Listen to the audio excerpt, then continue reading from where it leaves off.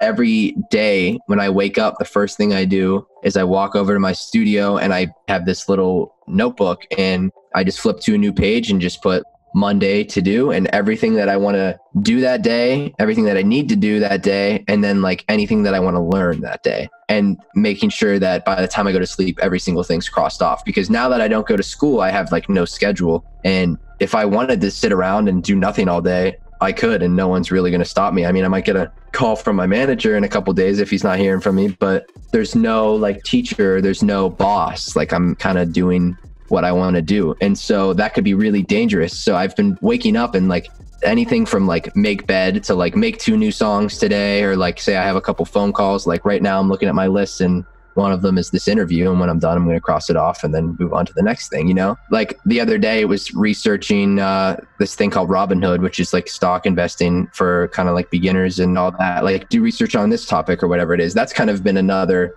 big change in my life that's been super positive. Something as simple as making a list. That way, as soon as something pops into my head, like, oh, I need to go to the bank today to deposit this check or whatever it is, I write it down. And then, because usually I would just forget and then I would get around to it the next day. But anytime I want to do anything, anytime I want to learn something that's in reason. If I say that I want to go skydiving, obviously it's not going to be on today's list, but whatever it is, I line it out and just put them one after the next and fill up the whole page and then get to it and don't stop until it's done. And then at that point, I'm like, okay, like now I can sit around and play Xbox or watch YouTube or whatever it is.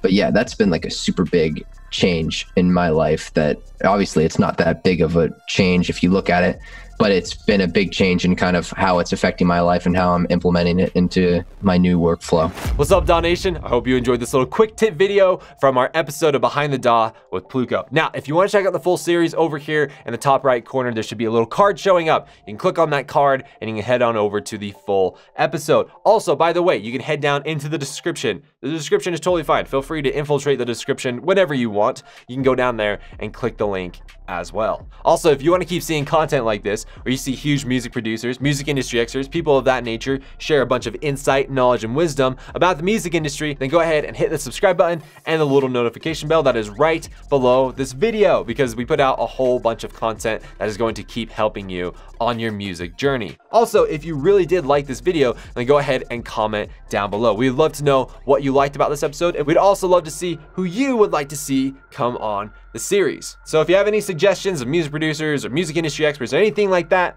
you'd love to see them come on the show, go ahead and comment down below. So DAW Nation, with that being said, make sure to check back here constantly, because we are always putting out more content. There's so much content that we're putting out. Thank you, Ben. We salute you. Also, make sure to hit the like button, comment, subscribe, hit the little notification bell. With that being said, DAW Nation, we'll see you on the next quick tip video.